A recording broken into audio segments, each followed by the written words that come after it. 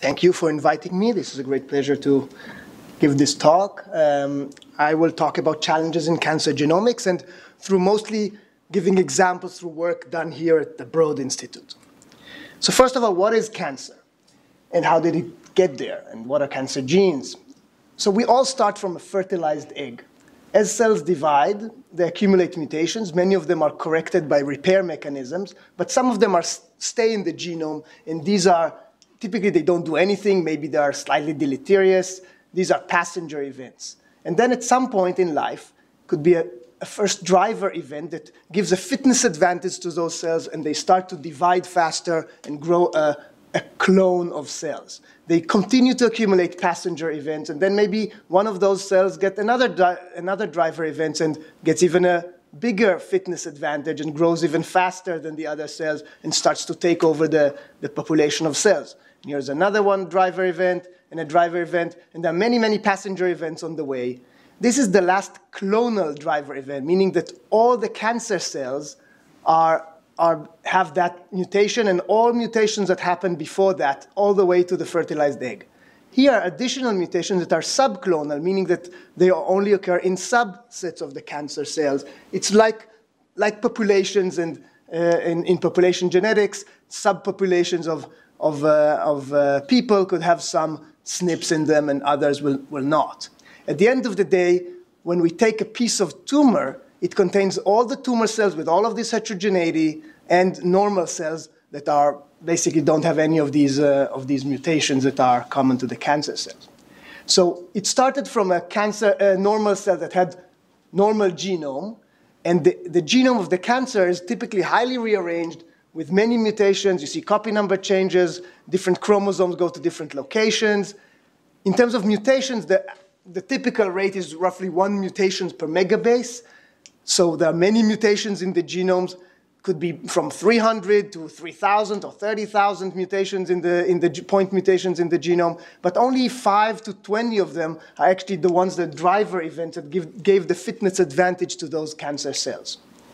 So at the end, as we said, we take this piece of tissue that contains cancer cells and normal cells, and we grind it up. We take DNA or RNA or proteins, whatever we want to study, and we put it in a tube, and let's say it's DNA or RNA, we sequence it, and that's what we're going to analyze.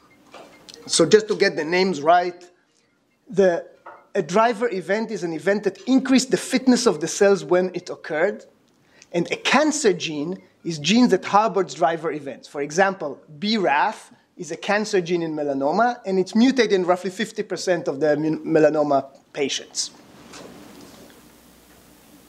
By the way, feel free to stop me with questions. So how can we find those cancer genes and pathways?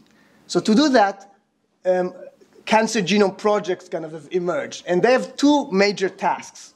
One I call characterization, which is taking an individual patient, taking a blood sample that represents the germline, the average of those cells in the blood represent the germline DNA, a tumor sample that contains the tumor genome, and maybe a metastasis or a relapse. So all of those samples from the same patient, we need to characterize them. Basically say, what are the full set of genetic events or epigenetic events that went all the way from the germline to the primary and to the somatic or the relapse, like copy number translocations, rearrangements, point mutations, what are the mutational processes that were active in this individual, what's the heterogeneity in that tumor. All of this is the characterization problem. Then there's the interpretation problem, where we take these characterization data across a population of patients, and then we ask different questions. What are the genomic alterations that are statistically significant in this population beyond what you expect by chance? What are the genes and pathways that have those mutations more than you'd expect by chance? What are the subtypes of the disease? Are the subtypes and the events correlated with clinical parameters and things like that? This is the interpretation task. Statistically, the statistical power in these kind of problems to answer the characterization comes from, for example, the depth of sequencing, reducing the error rate of sequencing, longer reads and insert sites. This gives us more power to detect events. The power to solve these kind of questions comes from the number of patients the more patients we have, the more power we have to find these events. So all of these projects were possible due to this famous graph that you all probably have seen before, is the dramatic drop of sequencing cost in the last decade or more, which is kind of more than 1 million-fold. And the ability to, technologies, the ability to capture only parts of the genome that we want to sequence, because even if we want to sequence many patients, then sequencing only the exome, for example, is still cheaper than sequencing the entire genome. So there are several cancer genome projects in the world. The US started a pilot project in 2006 called the Cancer Genome Atlas, and then extended it to 2009. This project is basically supposed to end this year, with the idea of studying, now it's even more than 25 tumor types, because some tumor types are smaller collections, but the idea is to study large number of tumor types, 500 tumor normal pairs in each tumor type, and perform a whole set of experiments on each one of these samples. Whole exome sequencing, 10% roughly of them whole genome sequencing, 20% low-pass whole genome sequencing, RNA-seq, both for mRNA, microRNAs, SNP arrays to get genotypes and copy number, methylation arrays to get methylation status of DNA methylation status, and proteomics by reverse phase protein arrays. The International Cancer Genome Consortium is an umbrella organization for many of such projects around the world, with the idea of studying 50 tumor types, again, the same kind of study design of 500 tumor normal pairs in each study. The primary goal of these projects is to identify the cancer genes and pathways, those that basically harbor those driver events. So we should expect a flood of these data from these projects and additional projects, in particular as this technology comes into the clinic, and we'll have more and more panels of genes, and then exomes, and then genomes being sequenced. We would expect to see millions of genomes with a kind of an extremely large number of sequence bases. So what are the challenges in the characterization? Again, what is our role? Our goal is to get complete base-level characterization of a tumor, to understand the exact genome. The dream would be to know the exact sequence of the genome in every cancer cell that exists. Clearly, this is still not reality, but that's kind of where we would like to head to. We would like to know from these genomes to understand or infer the evolutionary history and the mechanism that shaped that genome. So it's like archaeology a bit. We get the sample today of the tumor, but using those mutations, we could infer what was the history of that tumor. And in some cases, we get multiple time points, so we could actually measure what happened during different time points of the evolution of the cancer. Massively parallel sequencing, also known as next-generation sequencing, enables to get to this base-level resolution. There are several challenges. I will go over them and one by one. So the first one is the flood of data. As you know, as I said, this is the drop of sequencing cost. This is the famous Moore's law in which computers are getting kind of faster, and both storage and CPUs. As you see, sequencing becomes cheaper as time goes by as compared to computers. What that means, first of all, that we'll have a lot more sequence to handle. That's one thing. So handle constant flow of large amounts of data. But most importantly, the fraction of the cost of the compute is increasing compared to the overall cost of these projects. So we need to store these data. We need to analyze these data. So the fraction of money that goes to actually analyzing is growing every time as time goes by. Analysis must be automated and standardized and reproducible. We developed a system called Firehose, in which we are putting all our tools to enable reproducible science and do it at scale. We are now building it in the cloud with a project called the NCI Cloud Pilot, and we are looking forward to kind of extending it to the world. And results should be accessible and easily interpretable. We need to develop visualization tools and reports, etc. One of the visualization tools that many of you use calls IGV, developed here at the Broad to look at sequencing data. So what can we see in cancer?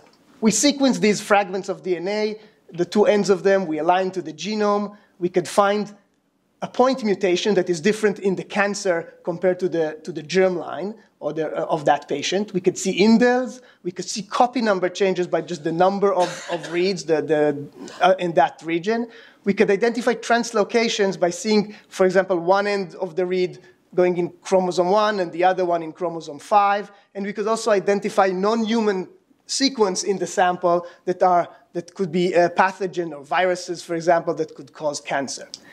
In order to find each of these events, we developed multiple tools, like MuTech to find point mutations, Indelicator for indels, SegSeq for copy number, and also CapSeg, Deranger and Breakpointer for finding rearrangements and identifying the exact position of the breakpoint, and PathSeq to find pathogens.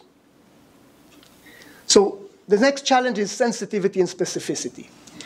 So what's the consequence of actually analyzing this mixture of normal cells and tumor cells? The consequence of that is with a very important notion of the mutation allelic fraction. So the mutation allelic fraction is the fraction of alleles or DNA molecules that actually contain the mutation. So if this is, again, the tumor sample that we're analyzing, and it has some purity, some fraction of the cells are actually cancer cells, and the mass of the DNA in cancer cells is not the same as normal cells. It's what we call the ploidy of the cells. It's the average absolute copy number along the genome. If you have those two numbers, you could calculate what is the relative concentration of the cancer DNA in this tube. So what's the fraction of cells, and what's the overall amount of DNA coming from a cancer cell compared to a normal cell. So here's an example. Here's a tumor sample that has 2/3 cancer cells and 1/3 normal cells. And the cancer happened to have 4 copies in that region of the genome, and there was a clonal mutation in both of those cells in one of those alleles. So the purity is 2/3. The absolute copy number in this area is 4. The multiplicity, meaning how many copies per cancer cell, is 1. And the allele fraction, that is basically 2 mutated alleles out of 10 overall, so it's 20% allele fraction. So 20% of the reads would expect to have the mutation, and 80% will not have the mutation. What happens if the mutation occurs only in a subset of the cancer cell, for example, in 50% of the cells?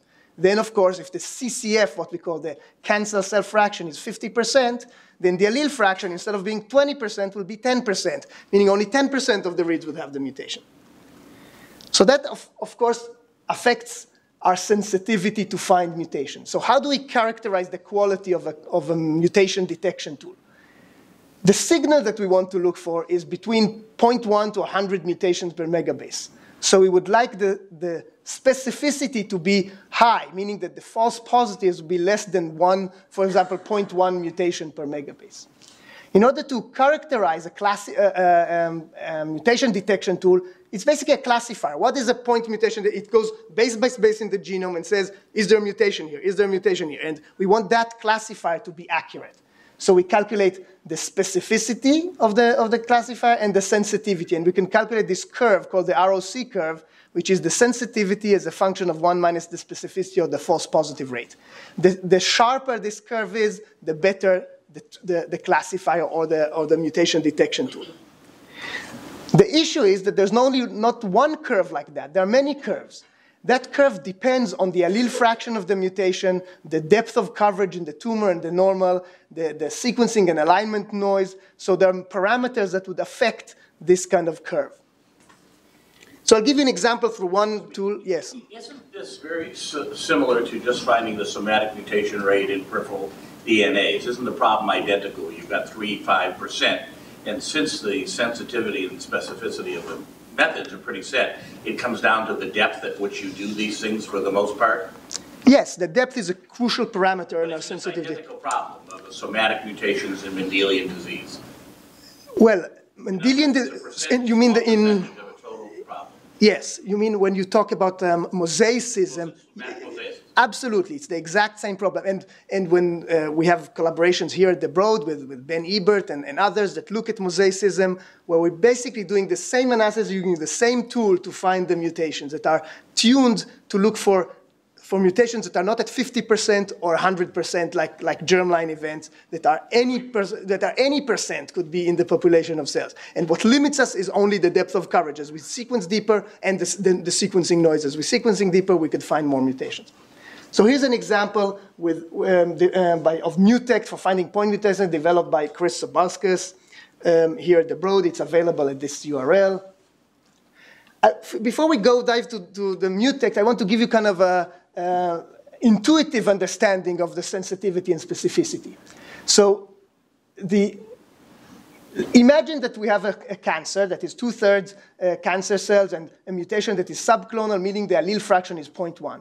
And let's say we sequence that sample to a 30x coverage, and because we sequence to a 30x coverage, the number of reads that we expect to see the mutation is a binomial distribution with this flip of a coin of 10%. So there's a probability that there will be no alternate reads at all. So it's 4% that we won't see any alternate read. There's 14% that we see one alternate read, 22% or 23% that we see two alternate reads, etc.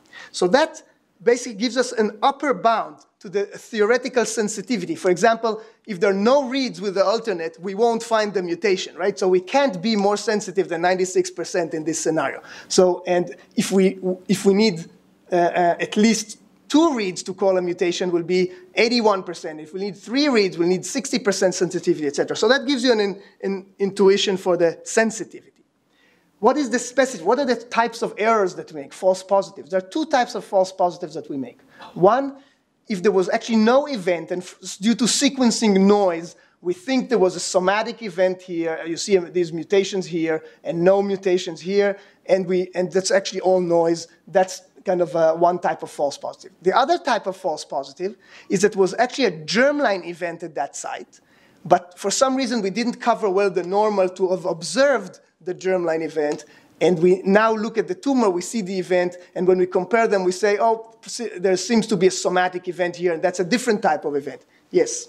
Can you explain, maybe it's not something that we should notice, but why in the no events case, the tumor is so much more noisy than the normal? It happens. It happens that sequencing noise depends on the experimental conditions, the run.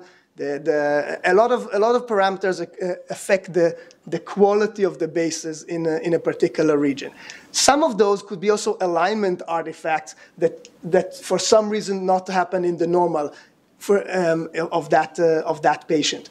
For example, if a region was amplified in the tumor, that some reads from there could align to this region, you'll get more reads of that region coming to this region. So there are multiple sources of these artifacts.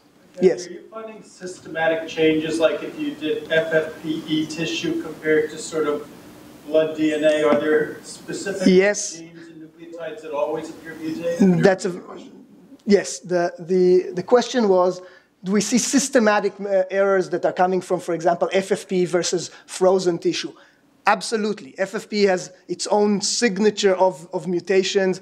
There are different mechanisms that cause artifacts. There was one artifact we detected here at the Broad connected to oxidation of the DNA, that some samples had it and some samples did not. And if the tumor had it and the normal did not, we would find these somatic mutations, and they are artifacts, they're not real mutations. Yes, Moran. Would you say that the second error is less critical because if the germline event isn't a clinically relevant variant, it doesn't really matter? Meaning that basically that person had that propensity to have a problem based on, like... Well, again, as we said, in the characterization phase, we want to find all the somatic events, and we want to distinguish between germline and somatic. Some of those germline could be important as well, and we'll analyze the germlines, but calling this a somatic event is a mistake, and we want to avoid these mistakes. However, since we're covering the normal typically well, we don't have these mistakes, so we could control very well of not having these mistakes. These ones are the most common mistakes that we make.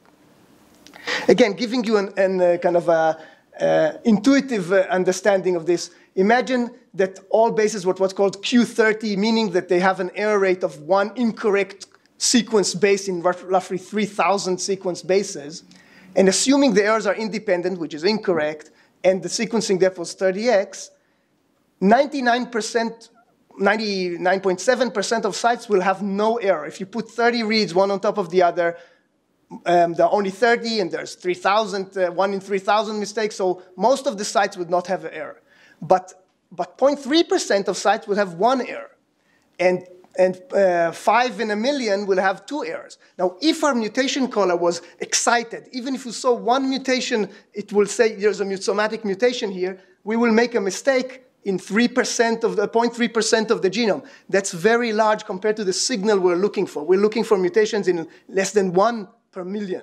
So we need at least three reads to support the mutation to make sure that we don't make mistakes that are more than our signal.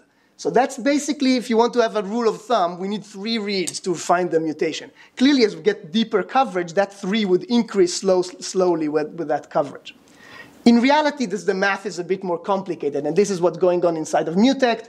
We actually have some filtering of reads that are noisy reads. We throw them away. Then we have some Bayesian kind of classifier, and then we have some filters to remove candidate mutations. Then we have a very important step called the panel of normal, where we compare the mutations that we find to a panel of normal samples to remove additional artifacts, and then we basically annotate whether it's a germline or somatic event.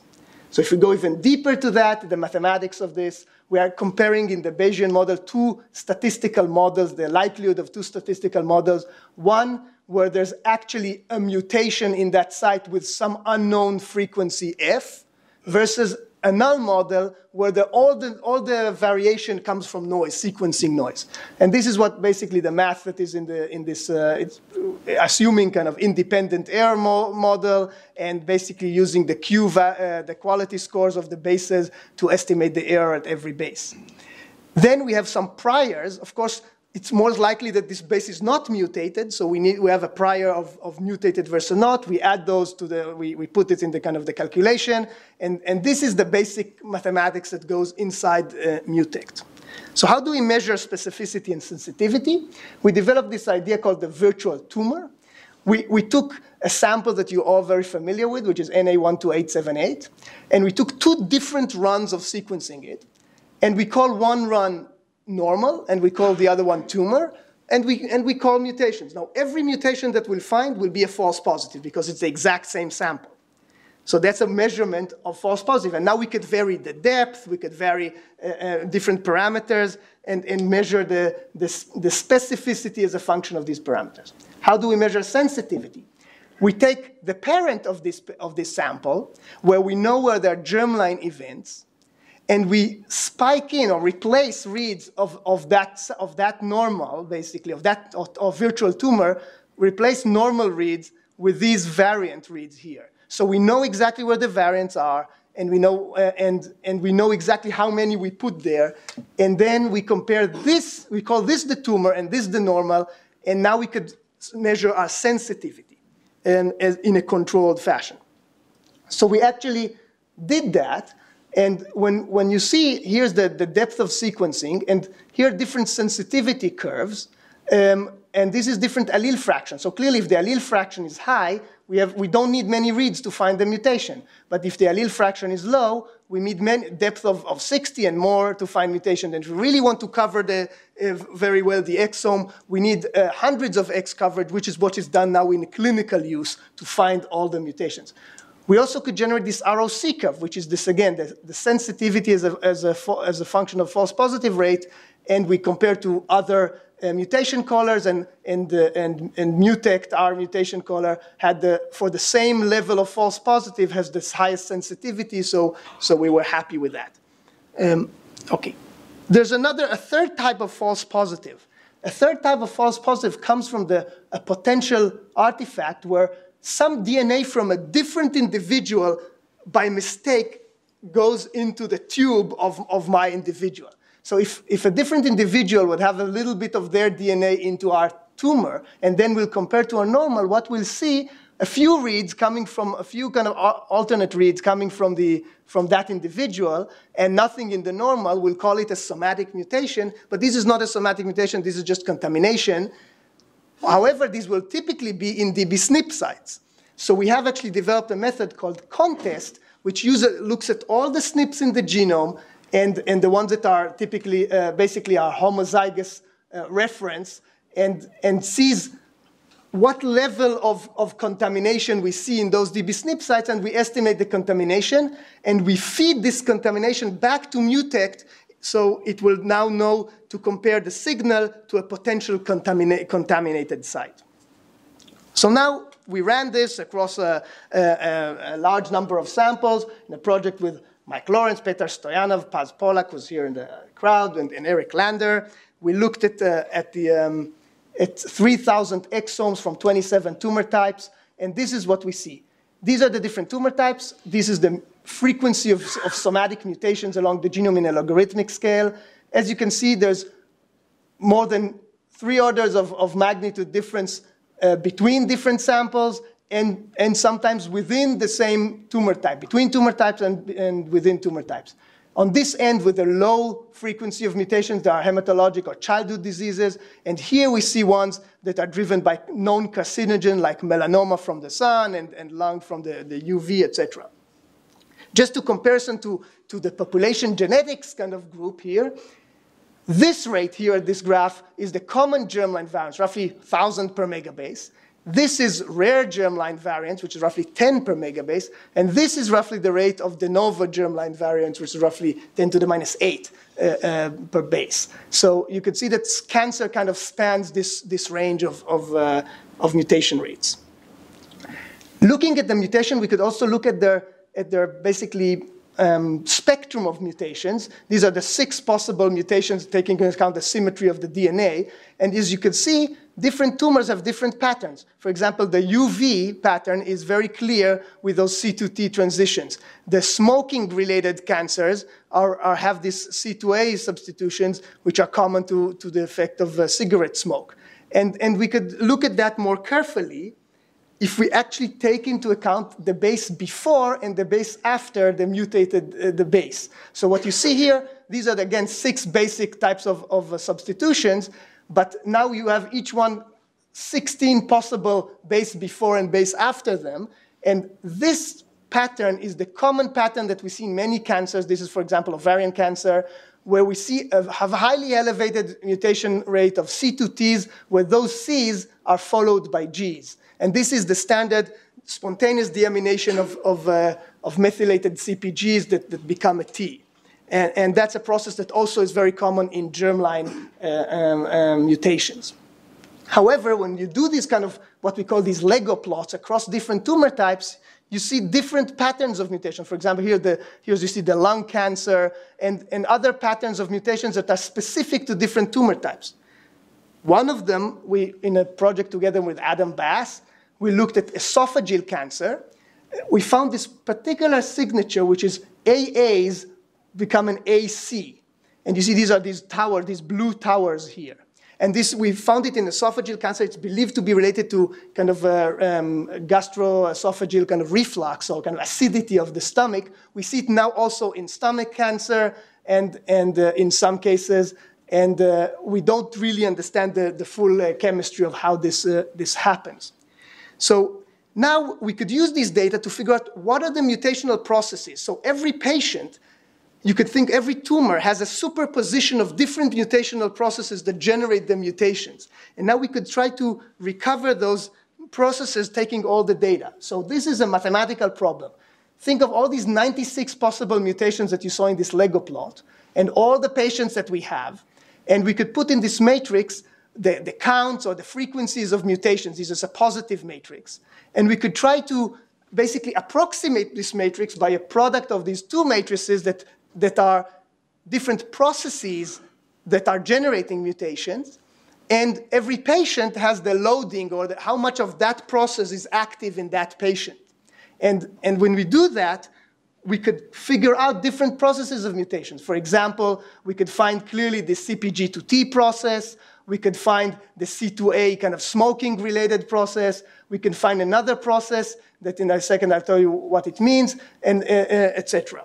So now we could take this loading matrix and cluster the samples, and we could see that different by their loading. So different tumor types have distinct types. So for example, this melanoma black cluster here corresponds to C2T UV mutations. This cluster here is related to kind of some head and neck and lung cancer. This is related to smoke.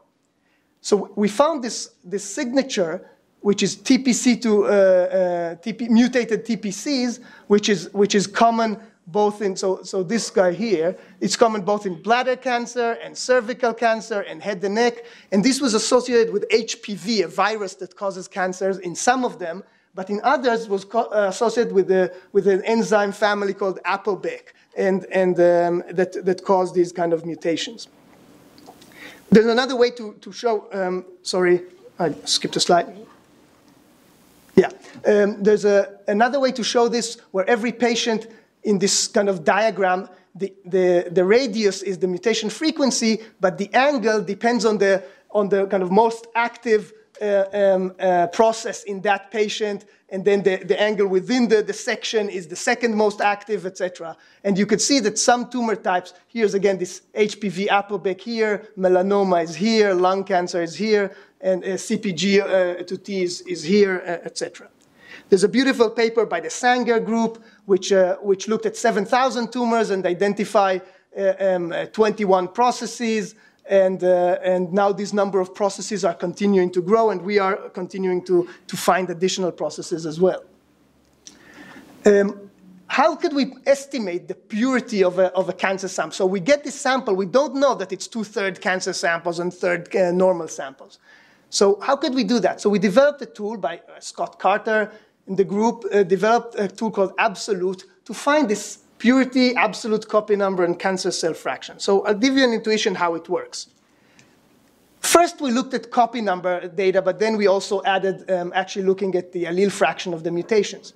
So if you look at the genome and you look at different regions of the genomes at the different parental copy numbers, so the blue is one parent, the red is a different parent, you could see that the copy numbers along the genome fall in this histogram.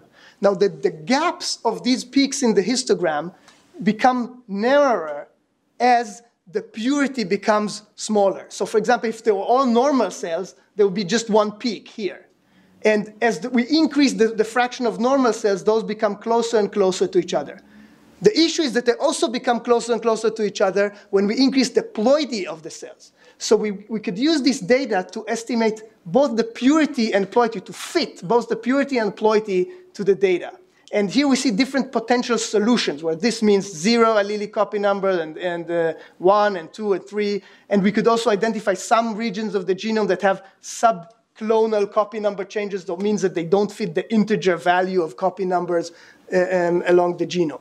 So that was a very important tool to then estimate what we call the CCF, which is what's the fraction of cancer cells that contain a mutation. So for every mutation, remember, we get how many reads support it and how many reads are the reference, or the normal in that case.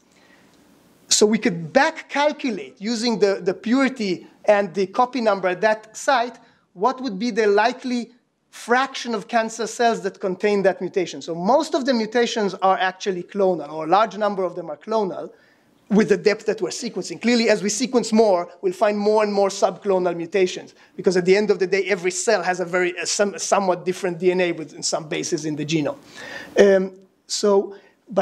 But we are not certain what's this cancer cell fraction, because we have a finite number of reads. So if we have 5 reads that support the mutation and 20 reads that don't, there's some uncertainty on what's the fraction of cancer cells that contain it.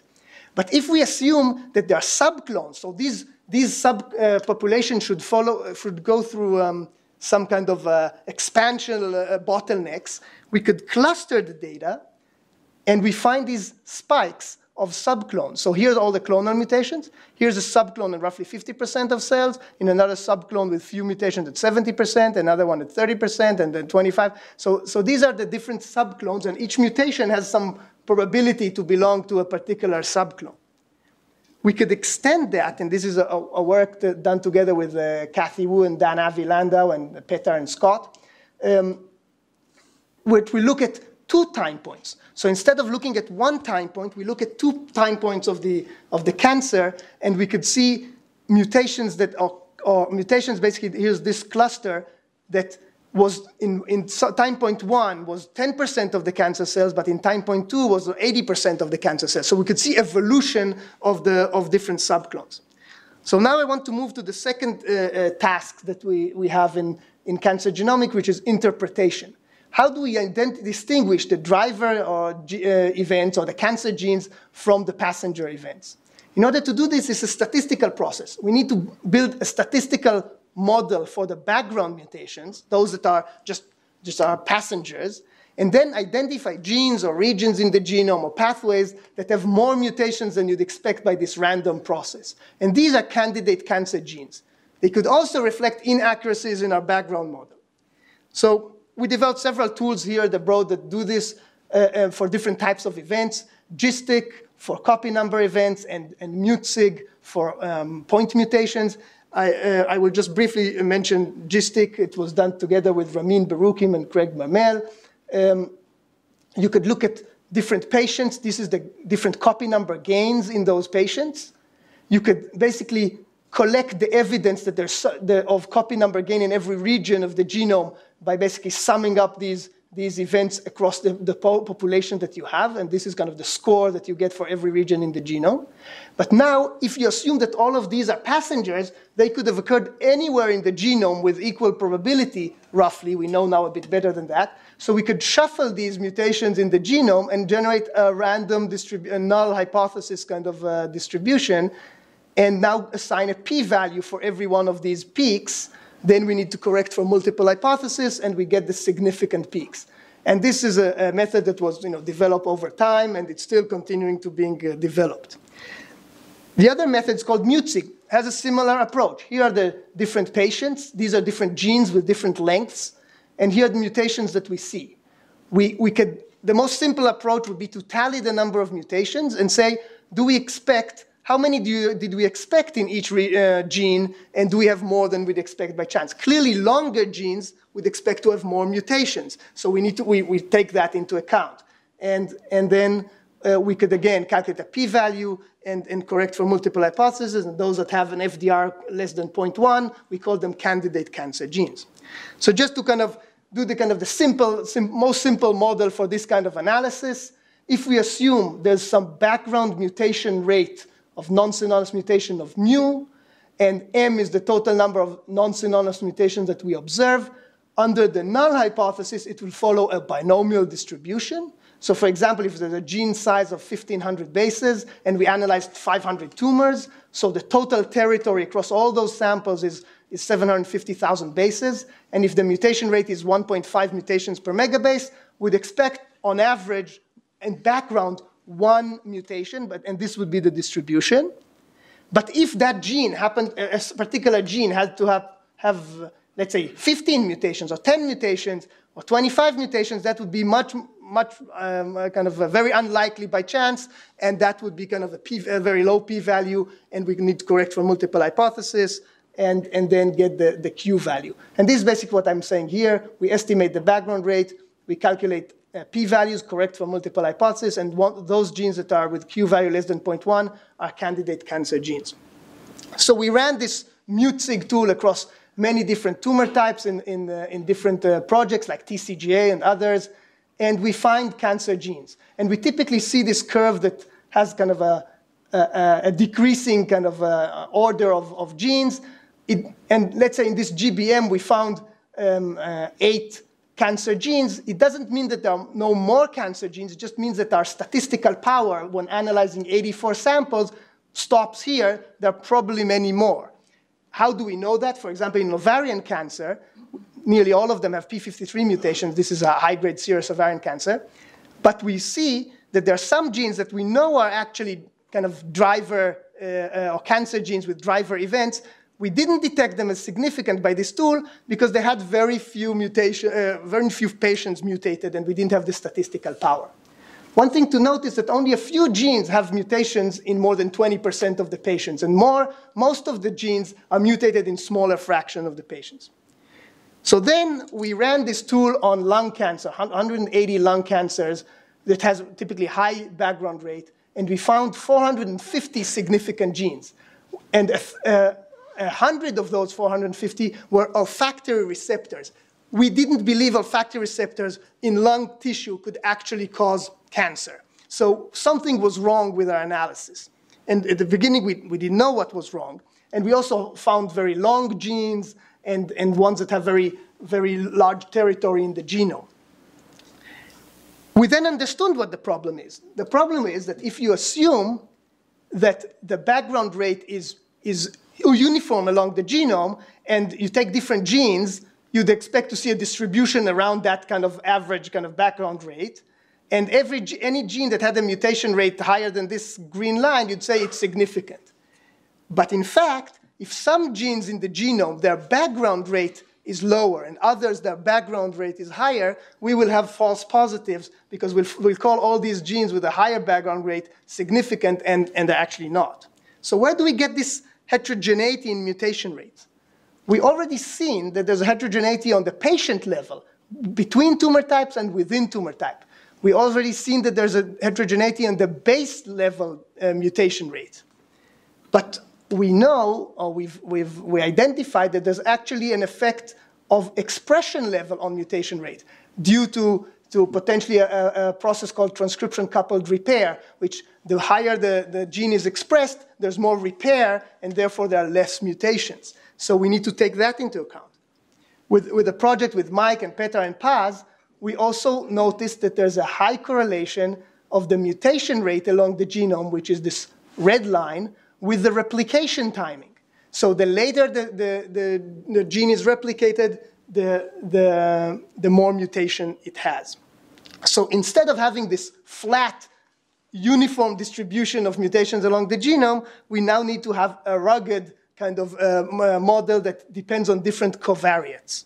So when we do that and take different covariates into account, this list of 450 genes with this new method, NutsIG-CV for these covariates, drops down to 11 genes. 10 of them make sense, were known in lung cancer, and the new one, HLA-A, is a new cancer gene that we found in lung cancer. So that we were very happy with this improvement. With this tool, then we, together with Mike and Eric, we went to ask, in a bigger data set of 4,700 tumors, ask, well, if we analyze these data, can we detect all previously known cancer genes? Will we reveal new cancer genes? And have we completed the entire catalog? Are we done? Have we completed the entire catalog of cancer genes? Meaning those that are mutated, let's say, in more than 2% of patients.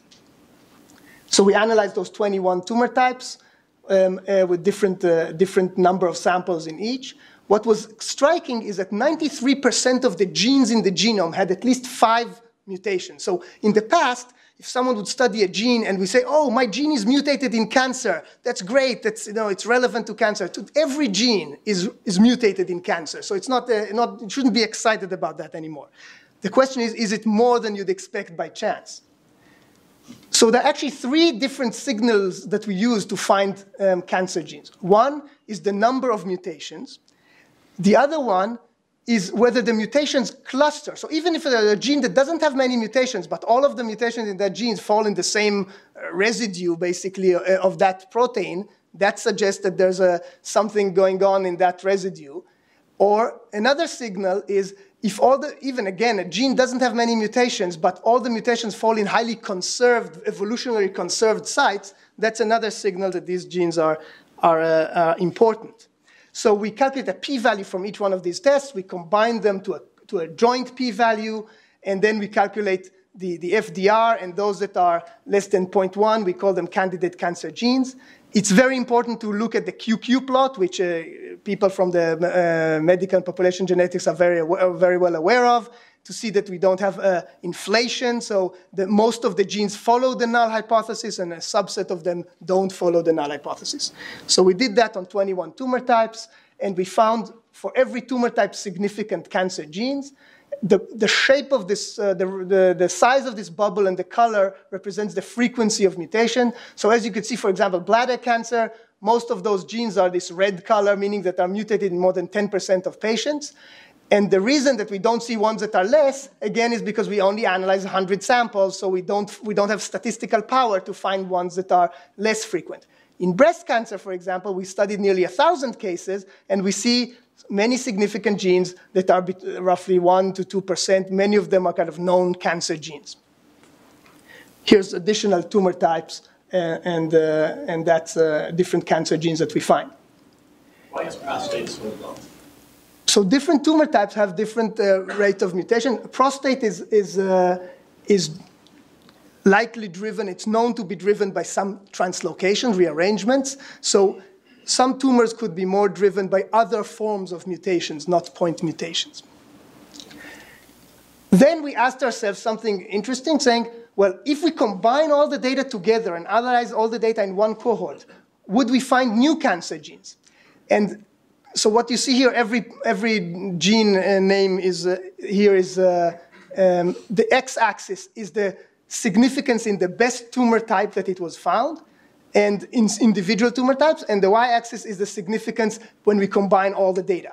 So many genes are significant when we combine all the data and individual tumor types. A large number of genes are not significant when we combine all the data because their signal is diluted, since they are only important in 1 or 2 tumor types. But other genes were very low frequently mutated in each of these tumor types, but when we combine all the data, now we find them to be significant. By the way, blue genes here represent previously known cancer genes, which essentially we found all previously known cancer genes in those tumor types. Red ones are new ones that we are linked to cancer, and black ones is ones that we didn't know yet whether to link to cancer. So can we detect all currently known cancer genes? Essentially, yes. Are we finding new cancer genes? Yes, we found those 33 genes. So in order to study that, we developed this website called Tumor Portal, which you could all go to. You could study by tumor type, by gene. For example, if you press AML, one of those tumor types, you see the significantly mutated genes. Again, blue represent previously known cancer gene, red, newly identified cancer gene, black ones that we couldn't yet connect to cancer, or could be false positive. Given that we use an FDR of 10%, we expect to have some false positives in our list. So when you press on a gene, for example, P53, you could see in an interactive way all the mutations in P53, and you could see the tumor types in which P53 is significant, and P53 is a cancer gene in nearly all cancer types. Here's some examples of these genes. Here's NRAS. You could see very clear hotspots in NRAS. This is a known oncogene in different tumor types. Here's a tumor suppressor gene that you see red all over. These are either nonsense on frameshift or splice site mutations that are scattered across the gene, and that's a tumor suppressor gene in many tumor types. Here's APC, another tumor suppressor gene, but with very different pattern in colorectal cancer to other tumor types. So we looked at all the genes that we found, the new ones that we identified, and we identified 33 novel ones that are broken to different kind of processes that could cause cancer or related to cancer, like anti-proliferative, proliferation, etc. For example, we found this GPPA gene, REB, that had a hotspot in the effector domain, and that gene was downstream in the MAP kinase pathway, which kind of makes sense for it to be a cancer gene. Another gene we found to be significant in AML, it's called RAD21. This protein binds to other proteins that were previously identified as significant in cancer, and this is kind of related to chromatid cohesion and double straight breaks. So the next question we wanted to ask is, have we completed the catalog of cancer genes? So in order to do that, we did an experiment of downsampling. We took the data that we had. For example, this is for AML. We had 196 patients. We found 26 cancer genes. And we subsampled. Let's say what would happen if we had only 100 patients? Those 100 patients, we find only 19 cancer genes. We'll no longer find these as cancer genes. And then next, we look at 50 patients, and we found 20 cancer genes. 12 cancer genes. And 25 patients, 5 cancer genes. So you could see there's a curve here, this downsampling curve. And we did it many times because you could downsample different subsampling of the data, and we could calculate this average curve. And we did it for all tumor types. And essentially for all tumor types, or nearly all tumor types, the curves looks to be constantly growing, so suggesting that if we had more patients, we'll find more cancer genes. So we did it also when we looked at individual tumor types. What happens when we add more tumor types? We see also an increase. And when we take all the data together and subsample, we see this increase. Then Mike did a very nice analysis where he broke the genes to ones that are mutated in more than 20% of patients, between 10 to 20, 5 to 10, etc. So you see that those genes that are more than 20% of patients, we kind of found all of them. There's no increase in them. But ones that are between 10 to 20% is increasing, but maybe starts to saturate. Hard to say when it will saturate. 5 to 10 is increasing steadily, and below that is just now starting to kind of go up. So we have more cancer genes to find. Then finally, we did a mathematical power analysis, saying, how many cancer genes would we find if we had more patients, given the background rate of that tumor type? Clearly, the higher the background rate, the more noise we have. We need more samples to overcome that noise. So what you see in this red line here, this is a logarithmic scale, is how many patients we'll need to have at least 90% power to find genes mutated in at least 2% of the patients. The black dot represents where we are today in the sample set. We would like to reach this red curve for every one of those tumors, so we'll find all cancer genes that are above 2% of the population. On average, we need roughly 2,000 tumors per depending, of course, on the background frequency, but on average, it's 2,000. So if we want to analyze 50 tumor types with 2,000, we need 100,000 tumors. It's not a ridiculous number that I think we should strive to do, and we could do it kind of once in history and find all significant cancer genes in 50 tumor types. So we are now analyzing the world's data with roughly 15,000 cases. The last two kind of challenges that I want to mention before we break for more questions is there's this notion of dark matter. When we look at patients, here are patients, and here are the cancer genes that we're finding, both in mutation space and copy number space by MutSig and GISTIC. We find patients that don't have any mutation in a cancer gene. So what causes cancer in those patients? Something is missing there. We know there's some driver events, but we don't know what they are. So that's why we call it the dark matter. We know there's some mass somewhere in the universe, but we don't know, we can't see it. So there's something there that we don't know what it is. There could be translocations, so even translocations in genes like ALK, ROS1, and RET in this lung cancer study by Matthew and Marcin Mielenski in his lab don't explain all of these cases. So what could be missing? Could be that we just didn't sequence enough samples and there are more cancer genes, and once we find more cancer genes, we'll complete this set. And actually in thyroid cancer, in TCGA project that Chip Stewart here from the Broad was kind of leading the analysis of, we did do that. We studied 500 thyroid cancer, which has a very low background rate, and we could reach nearly 95% of the samples that have some known driver.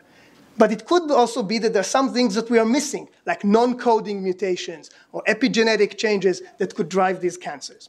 So the goal, again, is to look at maybe 100,000 tumors, but also looking at whole genomes, and looking, of course, at copy number changes, at RNA-seq and whole genomes for translocations, and epigenetic changes to get a complete picture of all the alterations that could cause cancer. We, of course, need to go beyond primary tumors to metastases and study resistance and acquired resistance. And the last challenge I want to mention is that all these candidate cancer genes are just candidate cancer genes. We need to actually put these mutations in cells and see that actually they could cause cancer and they have a downstream effect that is similar to other cancer genes. So this is a project going on here at the Broad called Target Accelerator, and together with Jesse Bohm and Bill Hahn, we are doing that now with hundreds of mutations. So just to summarize, There are two tasks of cancer genome analysis. One is characterization and interpretation. There's flood of data. We need automated tools. We need to reach kind of a high quality of characterization by systematic benchmarking and comparing ROC curves. Mutation rates vary more than 1,000-fold across cancer. Mutation spectra can be decomposed to patterns indicative of mutational processes, and we could identify clonal and subclonal mutation and study evolution and heterogeneity. The interpretation phase, we need significance analysis, long-tail distribution. We need to take into account variation in mutation rate on the sample level, the gene level, the category of mutations, the genome in general, integrating multiple data sources. Basically, or multiple sources would identify more cancer genes, like the clustering and this conservation and copy number, etc. We know most cancer genes that are above 20 hit most than 20% of patients, but we will need 2,000 tumors per tumor type on average to find those that are above 2%. And there's still dark matter that we need to figure out what's going on, where are the missing drivers that could be in the entire genome, epigenomes. And finally, we need actually experiments to prove that these are indeed cancer genes. So I want to thank the many people that are involved in this project, including Mike Lawrence, Petar, Paz, Eric Lander, of course, our cancer kind of genome steering group, Stacy, Levi, Todd, and Matthew, and others. And the many people here in the analysis team and at the broad sequencing platform, et cetera. So